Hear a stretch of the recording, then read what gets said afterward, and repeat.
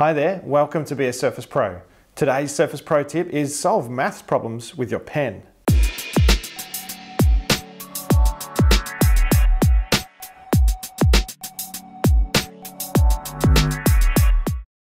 The OneNote for Windows 10 app has some amazing math tools built in, and they especially take advantage of inking in OneNote, and that'll work brilliantly with your Surface device. Let's write down some equations in OneNote. And before we get too far, let's put some lines on the page so that we've got some structure to work with. We'll click on View in OneNote and then Rule Lines. And you'll notice this drops down a list of different types of lines that we can apply to our page. For our maths work, we probably want to use some sort of grid line layout. Now that I've got that down, we can write out some simple equations. For example, 10 plus 10 equals. In order to find a solution to this using the math tools that are built in, we first need to select this equation. Now under the Draw menu, you will see a lasso select tool, but we don't need to use this tool. We can actually just hold the button down that's on the side of the Surface pen to switch the pen into a lasso select mode, and then we can select the equation that we've written down. Once we've done that, we'll click on Draw, and across the right-hand side of the Draw toolbar, you may see this in a drop-down, or you may see it directly on the menu. You'll see Maths. So if we click on that, it opens up a column down the side of our page here in OneNote, and you can see that it's correctly interpreted my equation in text. If I wanted to, I could click on Ink to Maths to insert that text and overwrite the handwritten text that I've got there. I don't want to do that though in this case because I do want to see my original handwritten equation. But underneath that, you'll see that I've got Select an Action. And with this simple equation, the only option I've got there is to evaluate it. And you'll see that it's come back with the answer to that equation, which is 20.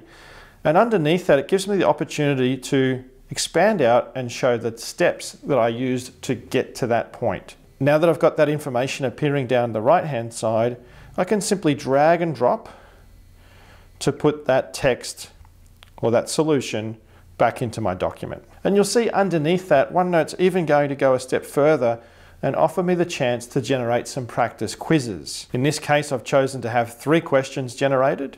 And you'll see that this tool then goes off and creates a form using Microsoft Forms, which is part of Office 365. And it puts that form, embeds it right into my OneNote page here. So I can actually go through and do this quiz now. So I'll do the first question. I'll deliberately get a couple of these wrong. 30 plus 2. I might do this one here, 40, 25 and 15. And the last one, I'll just pick a random number.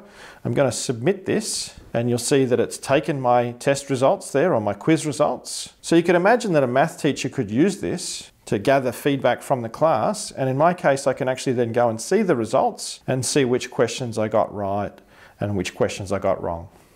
So that was a really basic example. Let's get a bit more complex. Let's use this equation. X plus 7 squared equals 100. So I want to evaluate this equation to find out what the value of x is. Once again, I'm going to hold that right click button or that button on the side of my Surface pen and select the equation.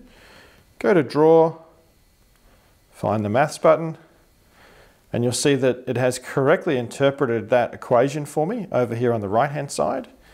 And I can select an action. So once again, I can go and solve this equation. You can see that there's 2 potential solutions there.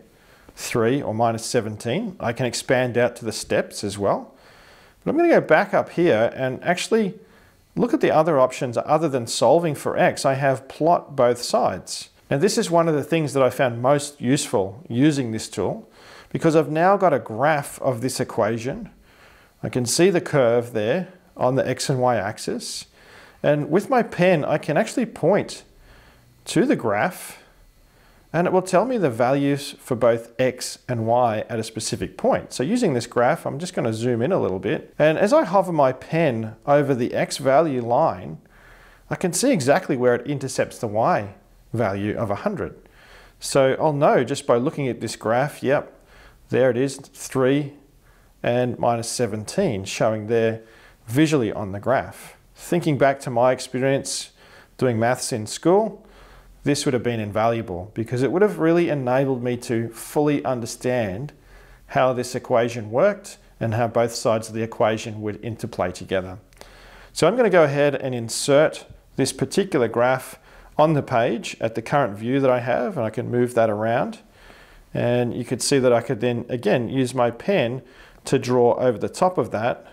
So using an equation like this, I could take it back a step further. I could say maybe x plus 7 squared is equal to y.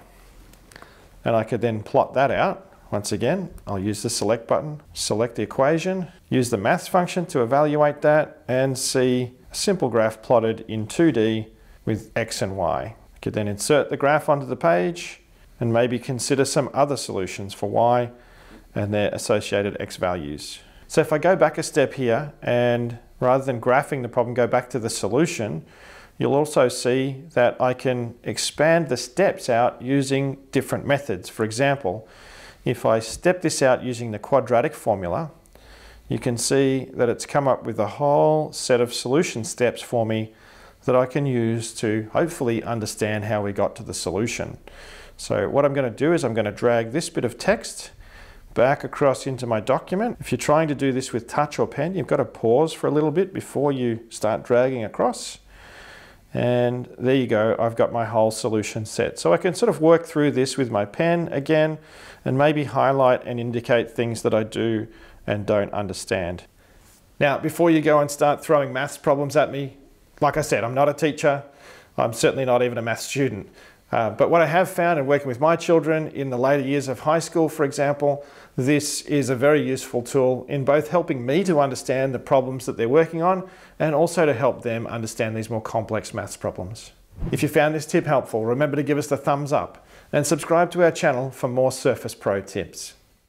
Math capabilities built right in that is, sorry, this is clicking in this little bit of plastic. Oh, that was useless.